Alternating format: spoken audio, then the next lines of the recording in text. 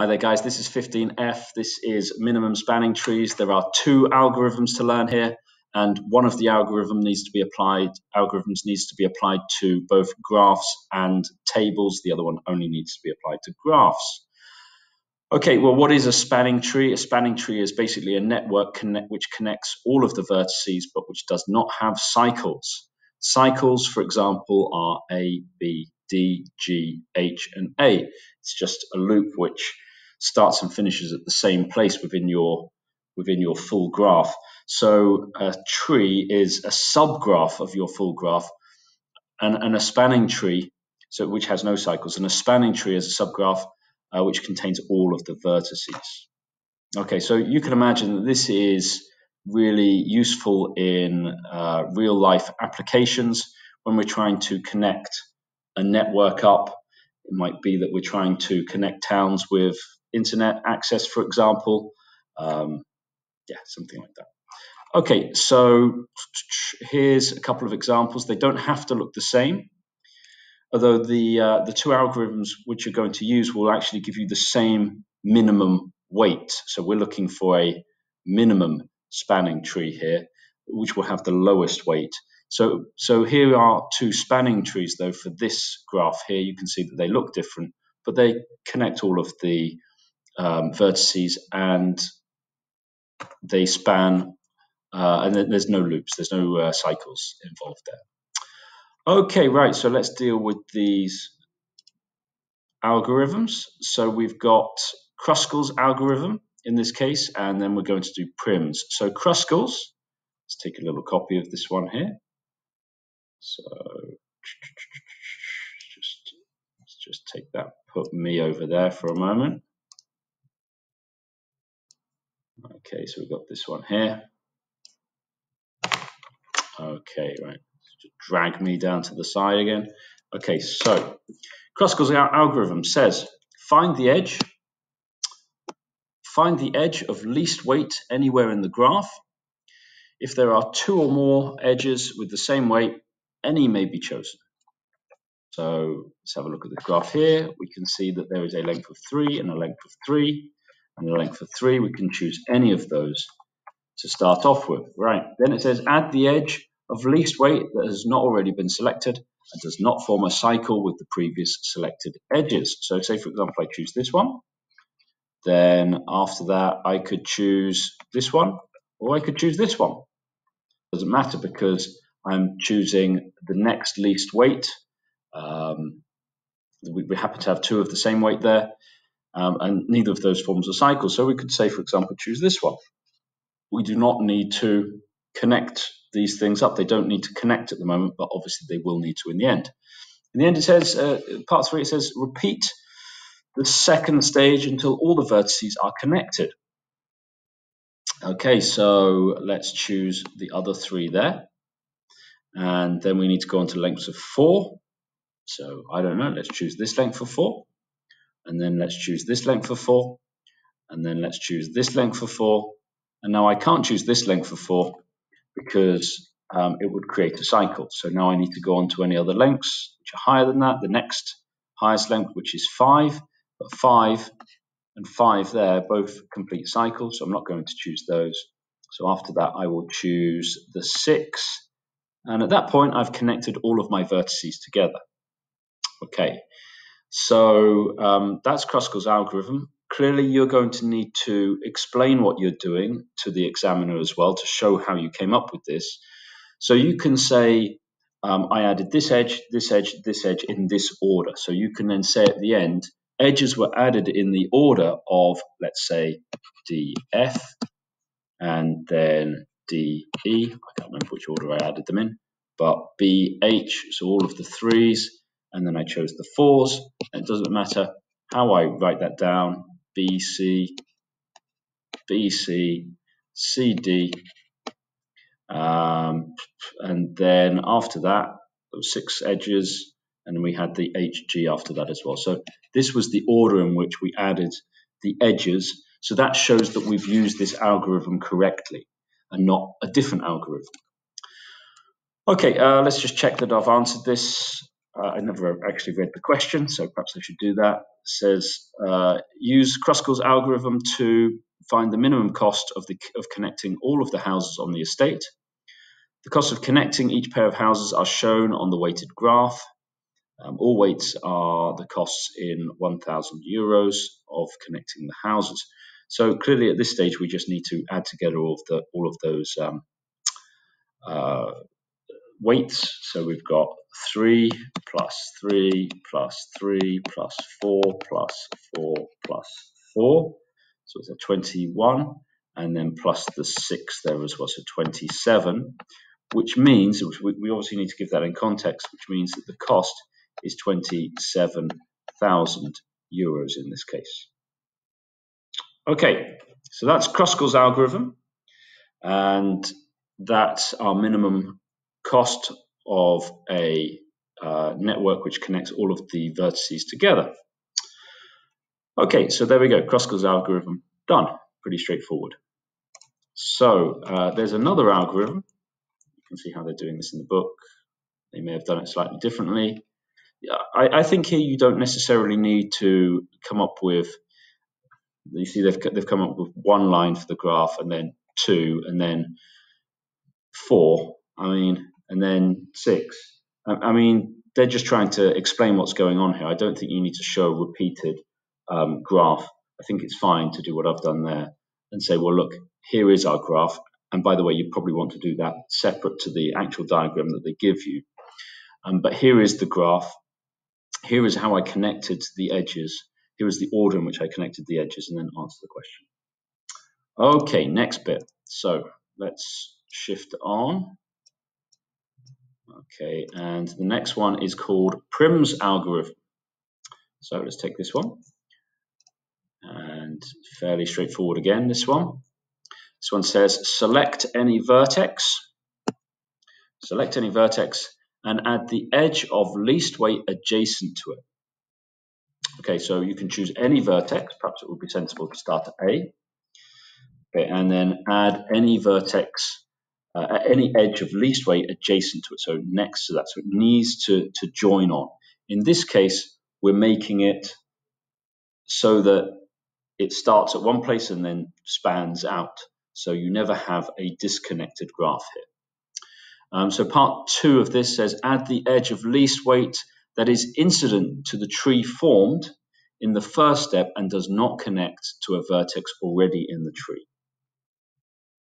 Okay, so in other words, don't make a cycle, but continue adding the length of least weight to that entire network.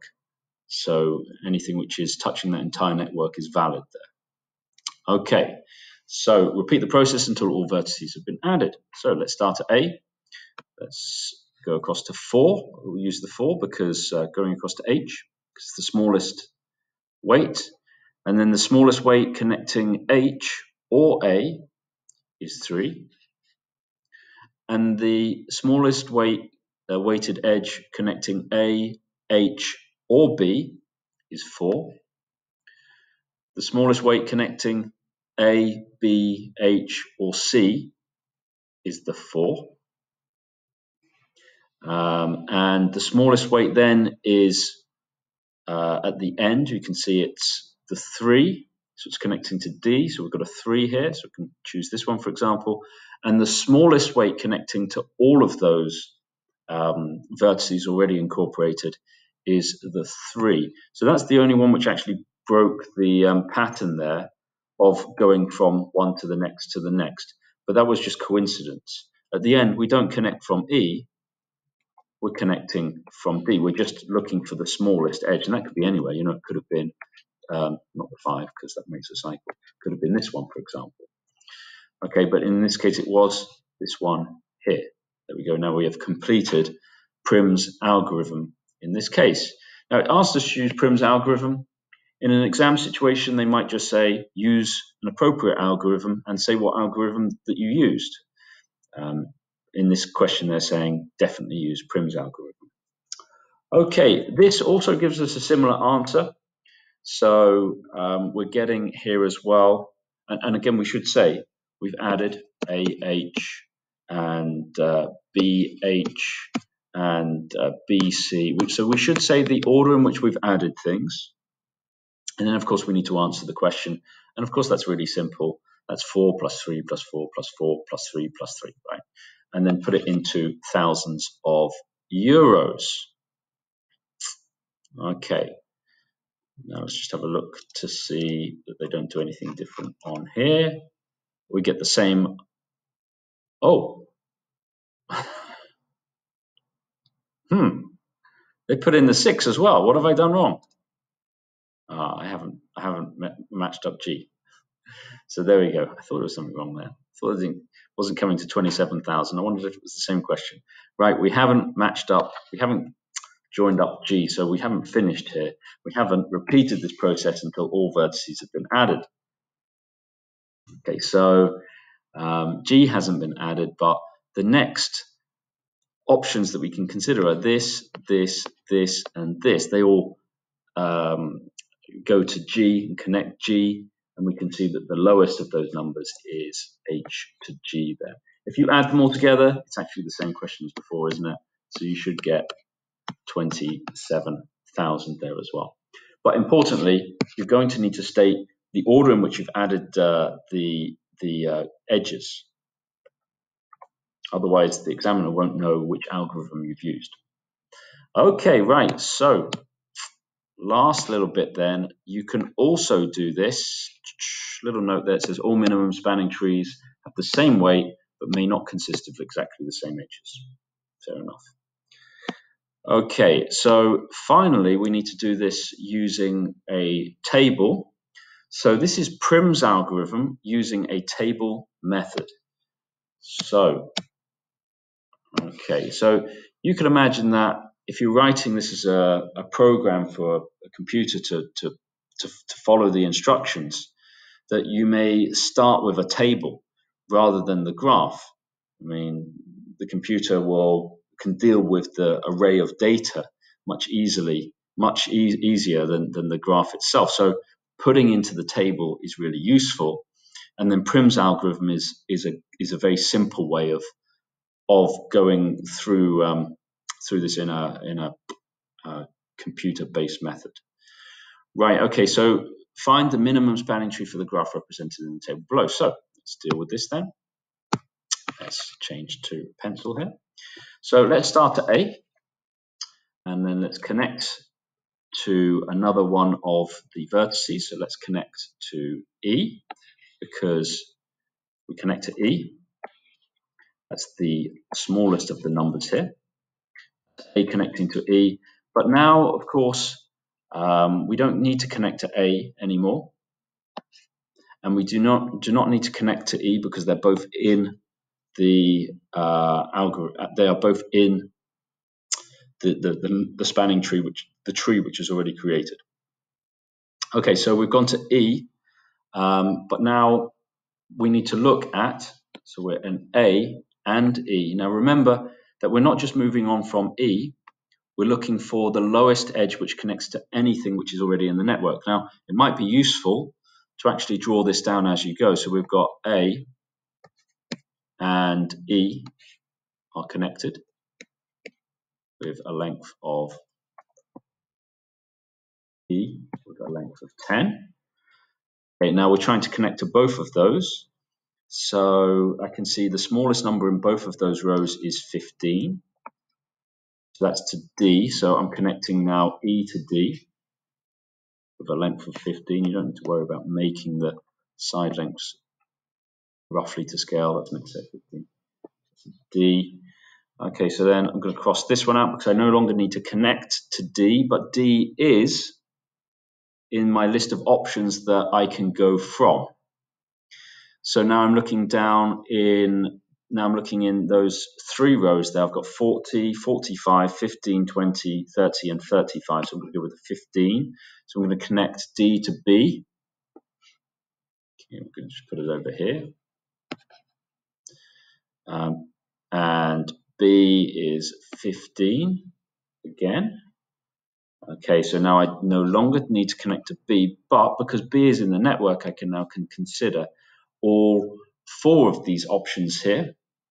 So all 4 of these rows, and to look for the lowest number in all 4 of those rows. So the lowest number to those that connects to C is 20.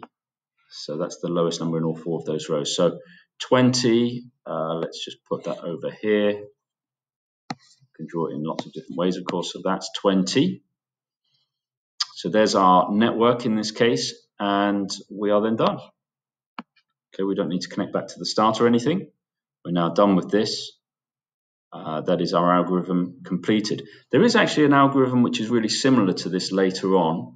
So you do need to make sure that you'll know the difference between these two things. But yeah, this is Prim's algorithm. The important thing is here that we can take any of the numbers which connect to the network. It's not one route, which later on you'll see you'll do an algorithm which is similar, but you just follow one route. Okay, so there we go, that's done.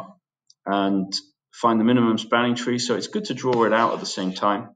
You can see that everything has been covered there. We no longer need to go further than this.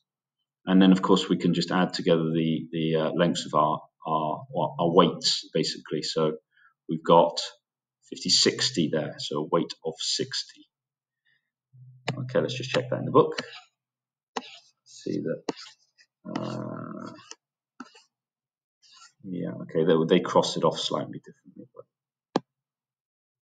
And they've drawn the picture slightly differently as well, but they've gone A to E to D to B, and then D to C there. They've just drawn it differently. In fact, they've just put D to C separately to the side, and I put it through the center. Okay, right. That's that. You need some practice. There's 15F. Both of those things should be possible in a lesson, I think. And after that, we have the Chinese postman problem. Okay, something to look forward to. Thanks for listening.